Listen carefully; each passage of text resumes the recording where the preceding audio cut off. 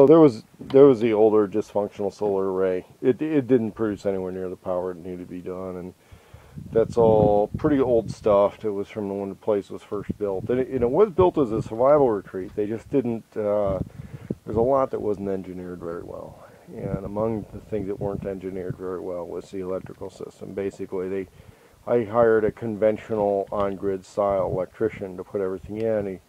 He did some things by the book, but without regard for the nuances of how long the cable runs ended up being versus what you want to do to optimize solar production.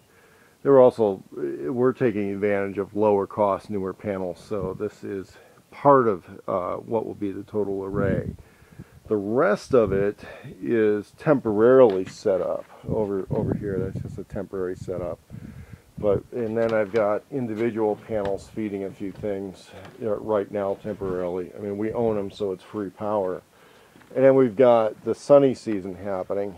So there's a lot I can't show here, but we've got a sunny season starting to come in, and so we're going to be putting in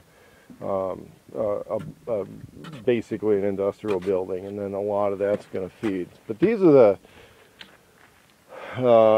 DM solar panels, and of course, when you start putting together larger arrays, just in case there is a regulatory issue, we're doing temporary construction on that. But the whole replacement thing is going to basically have a much larger copy of what's on my mobile workshop trailer. This rig right here was actually built in a blizzard, so it was kind of scabbed together when the other arrays weren't able to produce enough electricity during the winter season. But now that we're getting some sunlight, there's a surplus of power, so I'm going to run in and turn on lights and run stuff in order to use up that surplus of power. Otherwise we might have a situation with burning batteries.